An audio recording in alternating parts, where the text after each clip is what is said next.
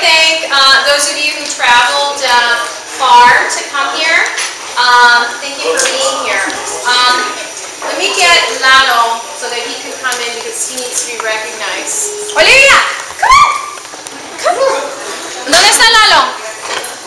¿Dónde está Lalo? Ah, llámalo. ¡Lalo! Para que salga sin video. Oh, yes. This is Lalo's wife, Olivia. And Olivia! And she does events. She does these beautiful arrangements for quinceañeras, for weddings, all that other stuff. Beautiful stuff. She has a restaurant on Monterey. Candy knows the entire family. And then this is Lalo, her husband. Come over here so you can come out in the video. So let's give them a round of applause.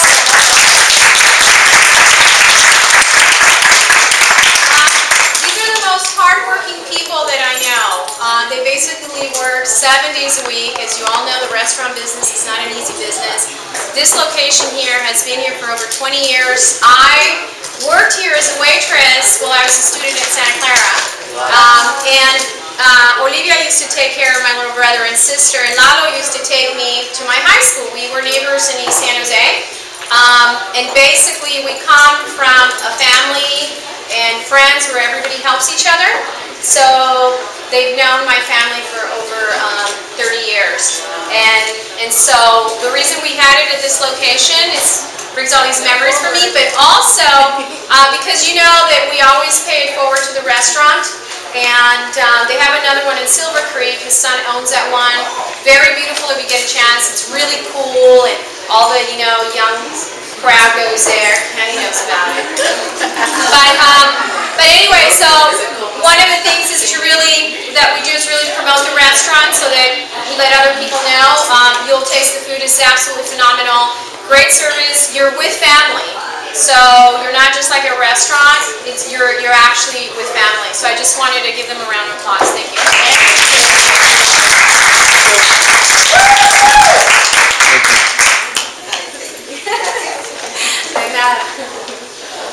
I know, Olivia gets emotional. It's okay. She's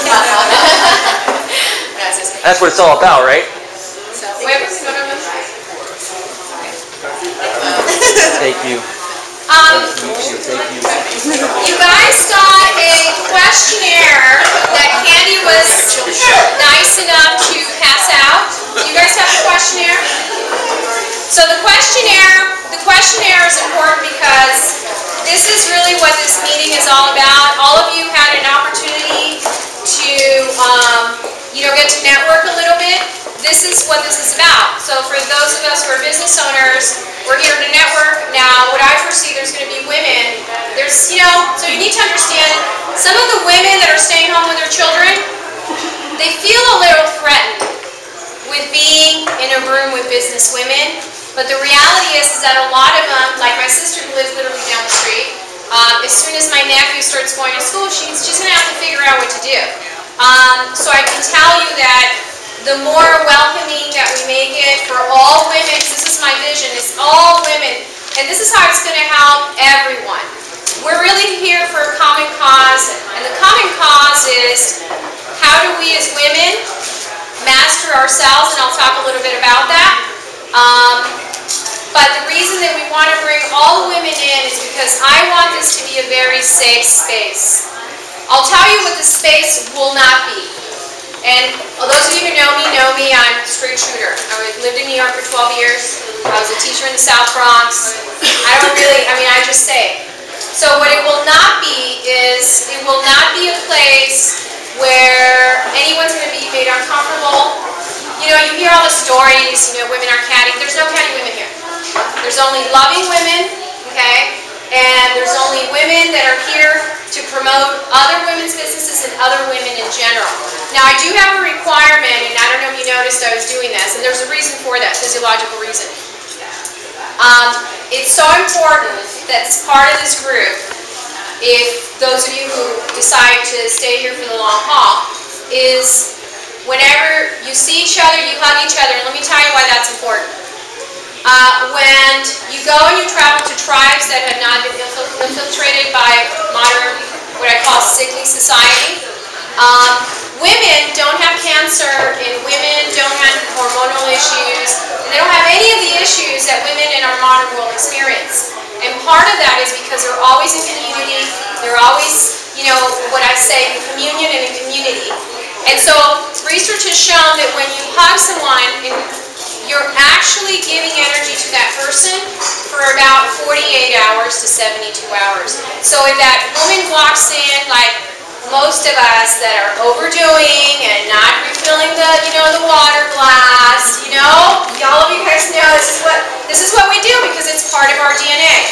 But what we're not getting now is we're not getting our water refilled, okay?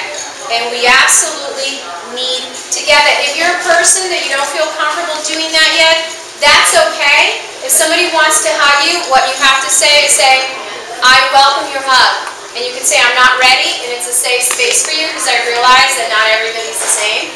I learned that because I'm a hugger, my family's a hugger, and then I was at some event, I'm hugging everybody, and I realized that not everybody grew up hugging. So, but just know that if you hug, you're passing on your energy and you're diffusing your energy. If you're carrying some negative energy with you, just the touch of another human being of warmth is going to be able to make you feel better. So, but I'll talk a little bit further about that. I just wanted to welcome you. Now at this point, I want to bring our founder of the GNA, that without the GNA, this would not be possible. As you know, Elias is what I call a masterful at promotion. And so for me to team up with him, this was part of it. It was because I thought, well, I have the group of women that I know, but then my women are spread all over the United States, literally, or in other countries.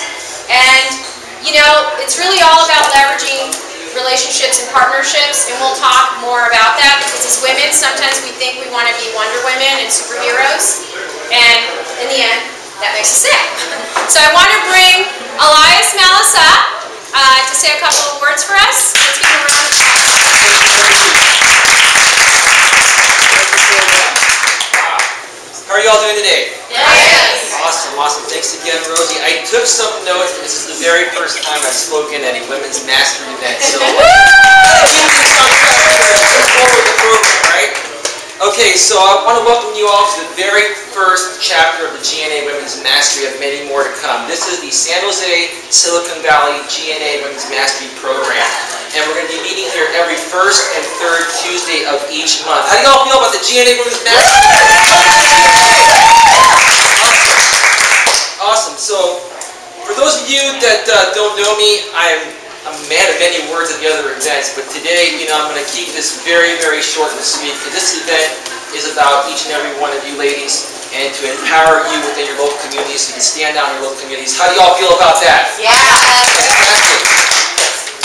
And I want to mention a couple other things. We have the GNA Women's Mastery group page, which, how many of you are in that group page already, the GNA Women's Mastery group page?